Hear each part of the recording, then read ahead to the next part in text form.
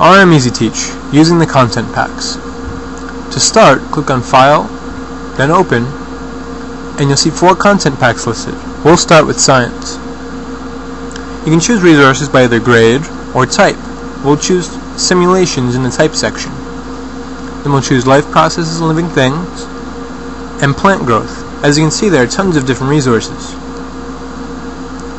To find the directions for any activity, just click on the last page of the file and read the teacher notes. They'll tell you what to do and the purpose of the lesson.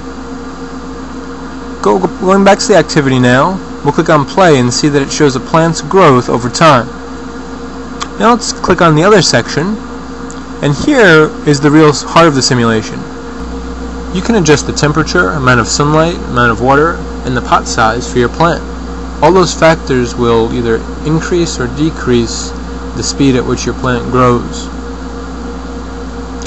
We'll click Start and see that our plant's growing more slowly than the computer's plant. This is probably because the temperature is too cold. Let's check out a different activity now. Go to the Games section.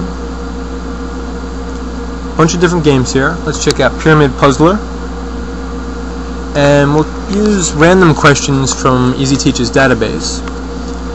In this game, you have to arrange these pyramid blocks in order from the least product to the greatest product, with the least being on top of the pyramid.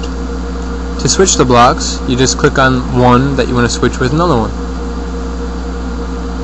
It's a good activity to do it at the front of your room with a student.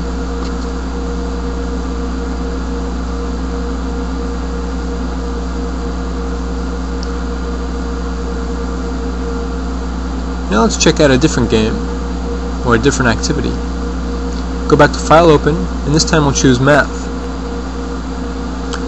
Again, you can choose by grade level or resource type. We'll choose 5th grade, and then we'll choose Numbers in the Number System, which is one of our 5th grade standards, and Negative Numbers.